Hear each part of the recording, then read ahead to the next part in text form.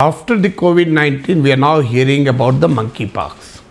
How dangerous is this and what should be done to counter it and how is it spreading? So firstly, monkeypox was first detected in Africa way back in 1970. But unfortunately, nothing much has been done to study the characteristics of the virus, to find out the host animal that transmits the disease and the modes of transmission of this virus. We have castigated China for not revealing much that led to the COVID pandemic. It's right, I'm not denying that.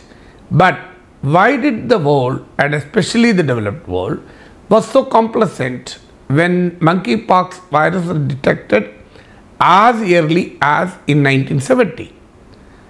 In fact, in 2019, the virus for the monkeypox was approved and two antivirals that are used for treating smallpox were also approved.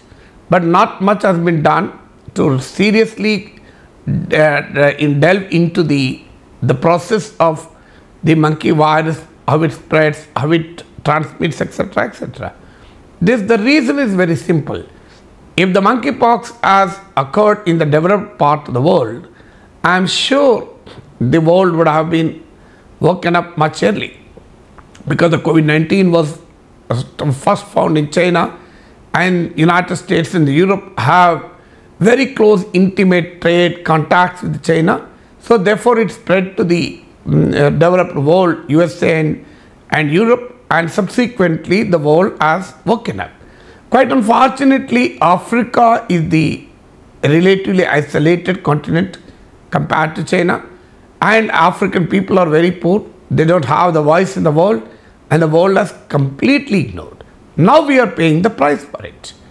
In fact, in Nigeria, since 2017, 229 confirmed cases of monkeypox were found, and 8 people died of monkeypox also. But we have not bothered, and 5 years later, on May 7th, 2022, the first case of lab-confirmed monkeypox was detected in a person in the United Kingdom who has travelled from Nigeria. So since then, since the first case was confirmed in a laboratory, monkeypox has now spread to 21 nations, and nearly 226 confirmed cases are available in the world. And the experience of look at the experience of Africa.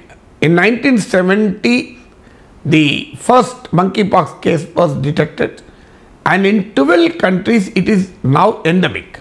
Endemic means it just become part of the life. So, but in the 226 cases now reported in 21 nations, all these 21 countries are non-endemic. This is a cause of concern. Detecting, confirming, reporting a monkeypox virus in a country that is already endemic is not surprising. But all the 21 countries where at least one case is detected till now are non-endemic, raising the alarm bells. In fact, much before the UK confirmed the first monkeypox case, on May 4th, samples were collected in Portugal, but the test was not done before UK first reported the case. In Canada, April 29th itself, a person was found with monkeypox symptoms. So that means the monkeypox has spread to the developed and non-endemic world even before UK has confirmed the first case. So today, the problem here is, have we still woken up to the monkeypox? Unfortunately, the answer is no, because we thought that it is a problem of Africa. Unless it is considered as a problem of America or Europe, we don't react to that. That's precisely now what is happening. Now the world has woken up precisely because the virus has spread to USA and Europe. All these 21 countries are mainly in America and USA, North America and Europe. So at least now Well, there is some amount of complacency precisely because the death rate, mortality rate is relatively much less. Even the monkeypox is around 1%. So even the ease with which the spread can be contained, so relatively it doesn't spread much faster, so you can relatively control it. And there is already an approved virus and antivirals for the monkeypox. So monkeypox is a virus similar to the family of smallpox viruses, and the world has immense experience in dealing with the monkeypox.